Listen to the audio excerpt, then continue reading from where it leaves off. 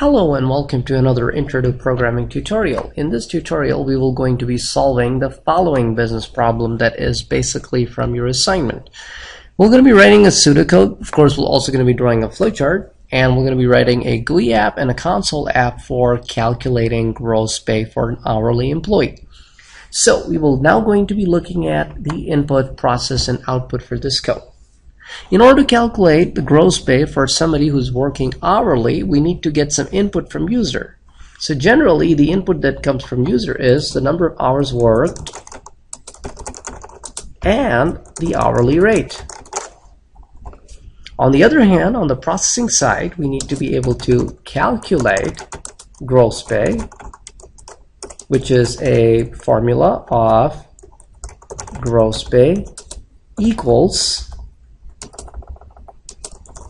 hours worked times hourly rate. We're not going to be considering any overtime in this particular example, but probably next week we're going to incorporate the overtime. So the only output that's going to come out of this program will going to be the person's gross pay. That's basically my input, my process, my output. Now let's go to the flowchart. In the flowcharting, the first thing that we do is we need to bring in our start button, and then we're going to be ending it with the stop button. So we need to be bringing in the start shape. So here's my start shape. This basically is start. Next I need to do is I need to take two inputs from user. So we're going to be bringing in the input symbol, which is a parallelogram. So I will going to have my input statements one by one. So each input statement will going to be preceded by a message that we're going to ask user what exactly I want from the user. So I'm going to be using display, enter hours worked. So that's my first statement for the user. Let me increase the size of this. Then I need to actually take this input from the user. So I will going to say, okay, I would now like to take an input. However, there's one important thing that we forgot to incorporate thus far, which is we need three sets of variables in order to do our job: hours worked, hourly rate, and gross pay. So before we start any of our input business, we need to be declaring those variables. So let me bring in a rectangular box, which will going to help us declare our variables. So we will going to be bringing in this rectangular shape, which is for a regular process.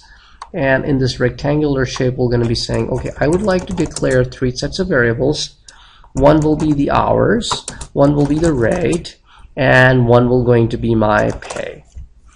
Okay, so now in the hours worked, I will going to be input hours. I'll take these two boxes that I've created and I'll duplicate them. Then this third box, I'll say enter hourly rate, and in the fourth box, I'll say enter rate. Now I need to bring in a process box, so I duplicated my declare box because process boxes are also rectangular, just like the declare boxes are. And then I'm going to be writing here set, which is the command, as all statements must start with an action verb. Set my pay equals to my hours times my rate, and then I will going to be displaying this output on the screen. So this will going to be my display statement: display your gross pay is, and then followed by pay. And finally, after this, I will going to put a stop to my logic. So pretty much this is the flowchart for what I need to be doing here. I declared my variables. I accepted two inputs from user, the hours and the rate. I multiplied them to calculate my pay, and then I'm displaying the pay back to user. Now this will going to be the exact same thing that we're going to be going in my pseudocode. So let me bring about my pseudocode here. So pseudocode, we're going to have my start logic, and we're going to have my stop logic, and everything else we're going to go right in between. I need to be declaring three sets of variables. However, one extra thing I need to consider is I will now going to be declaring my variables with data types. So I have gross pay, which is pay hourly rate, and hours. So I'm going to be using type double so that I could actually also accept decimal numbers. So I have declaring a double data type for hours, for rate, and for pay. The next thing that I'm doing is I need to be writing my input statements alongside my prompt. So basically my prompt statements, which will be display, enter hours worked, and input hours. I'll copy paste these two lines and make some changes to them. And then this is the next set of input, enter hourly rate, and then input rate, and then finally set pay equals to hours times rate, and then finally my display statement, which will say gross pay is, and then display the pay. This basically is my pseudocode for my program. Now what we're going to be doing next is I will going to be writing a graphical user interface. Now remember, in the graphical user interface I need to have two sets of inputs, which will be hours worked and the rate. So I'm going to be using my display statement as my labels. Then in my output I need to display the pay, so the label for the output will be gross pay. And I'm also going to have a text box to display the output. So this will going to be my setup for the code. So let's go to the Visual Studio and let's create this GUI app, which will going to help me do this task. So let me bring about all the required labels. I need a label here for my hours worked, then my rate label, and then I need another label for my gross pay. Then I will going to be needing some text boxes for my output. So I'm going to be bringing my text box for hours worked, my text box for rate, and finally my text box for gross pay. And then I'm going to be bringing in my button, which will going to be the button of action for this code. So let me grab all these objects that I have, and just like before, let me increase their font size so that it's a little bit more readable on screen for you when you are looking at these tutorials. And I highly recommend you look at these tutorials over the in a high definition mode, and probably in a full screen if possible, because that will going to give you or show you things a lot more clear. So here we're going to be changing. If you have access to two sets of screens, then probably you can watch my video tutorial on one set of screen, and while you do the assignment on the next set of screen. Or if you have two laptops and you can watch it on one, or two computers, watch it on one, do it on the other. Probably makes a little bit more sense to do it that way. If you don't have access to one, maybe you can try doing split screen, or first comes to worst, you can always toggle between the windows. But here you go. So here I have my items changed to font size 12. Let me give some text to these labels. So we're going to be going down to the text property. So my first label will going to be called hours worked. My next label will going to be the hourly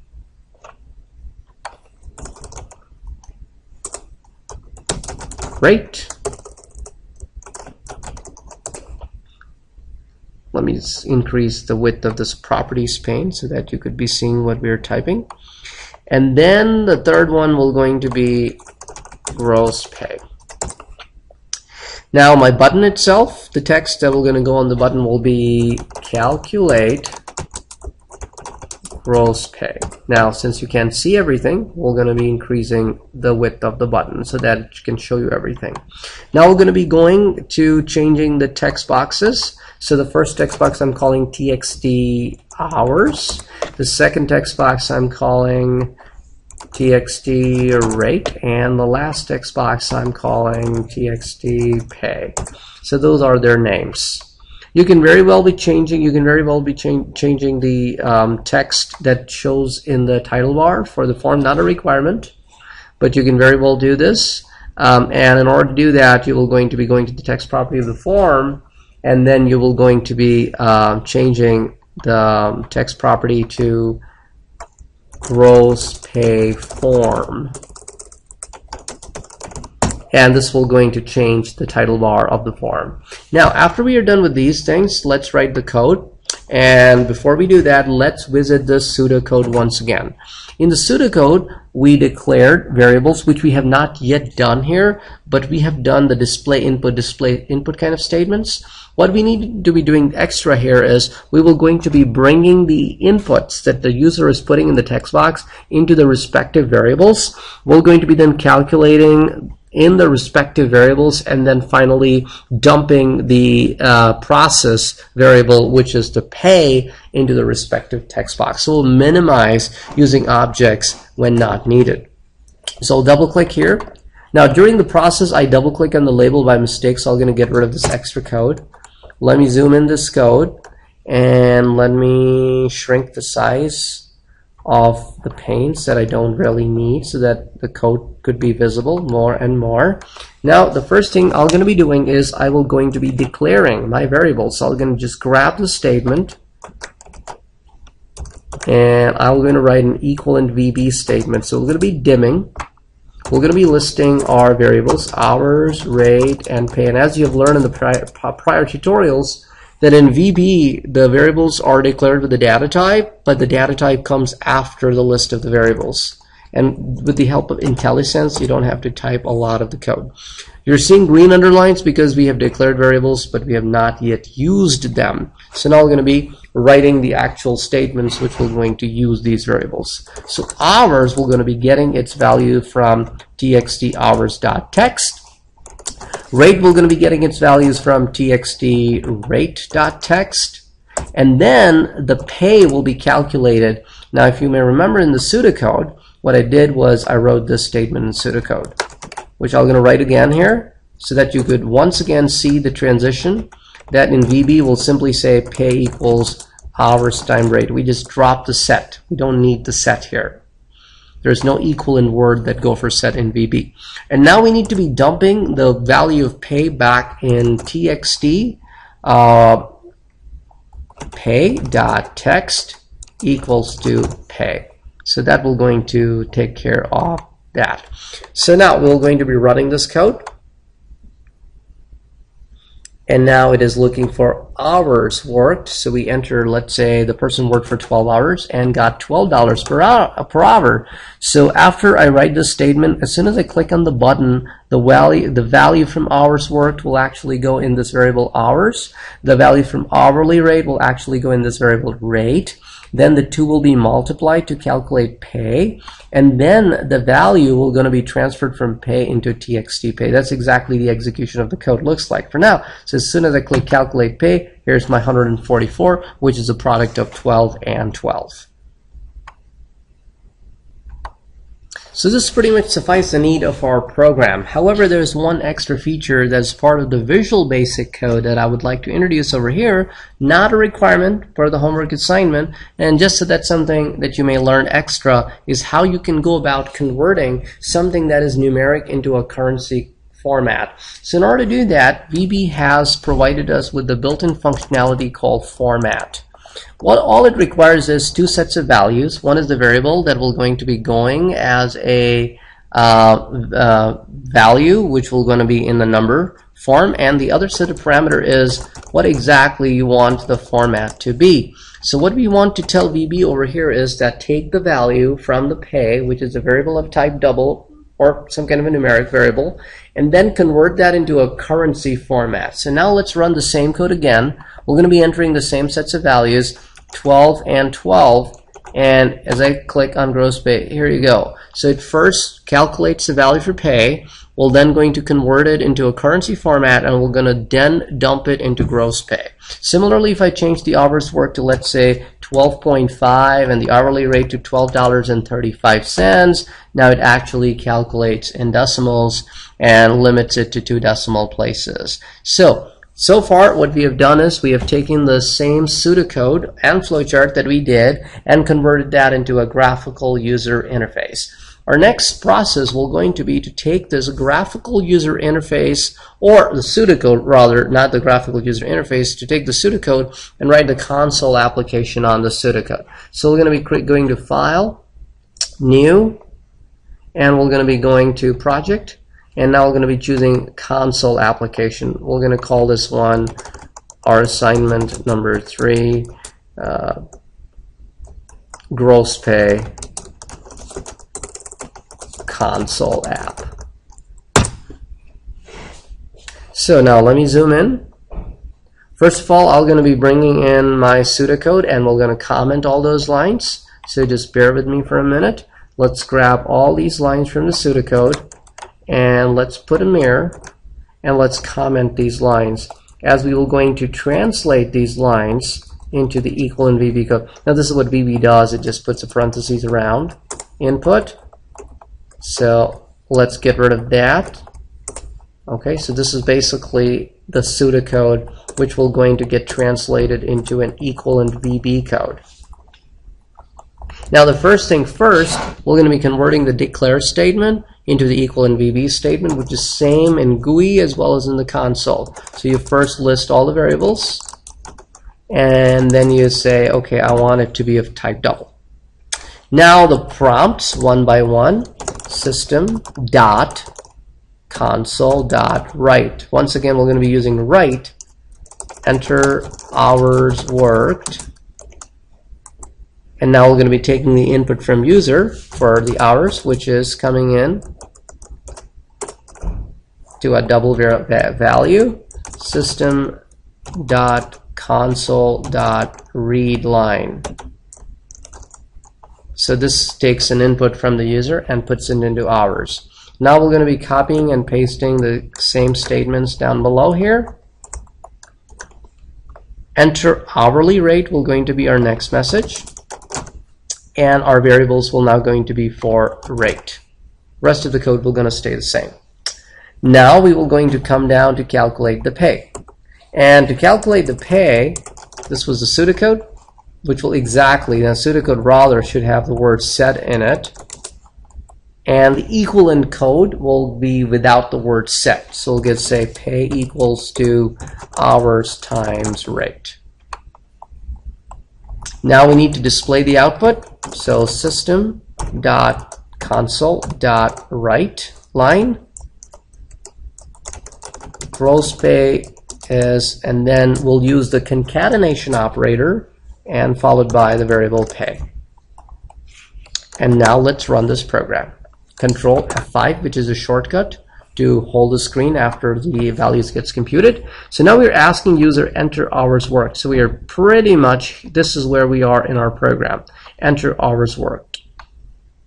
So we are accepting an input from user, enter hours worked. Let's say 12, same input. Then we're down here, enter the hourly rate. Okay, 12. And now here it calculates 144 as an output for us. Now one last thing, we have learned in the graphical user environment how you can go about converting your code to a currency format. Now let's learn how you can do the exact same thing in the console environment. But we're going to take a little different approach here. We're going to be, since you're using a double in concatenation with a string, and as part of the write line statement, it will going to auto convert it into a string. However, we can take a value which is in number, and we can call a special VB function called toString, and we can pass it a value of C in double quotes. So what basically this does, that it grabs the value from a number and converts it into a string, and the C is the code for currency format. So now let's run the same example again, Control F5 to hold the screen after the output gets displayed. So here I have enter hours worked, same deal, I enter 12, hourly rate, enter 12, and here I have 144.00 with a dollar sign. Now let me run it again, and now enter values like 12.5 for hours worked and $12.33 for the hourly rate, and here I have $154.13 with dollar sign incorporated. Once again, this was also not asked of you in the assignment, but something extra to learn. Hope you would have enjoyed this tutorial. Catch you in the next one. Best of luck with completing the assignment. Thank you for watching.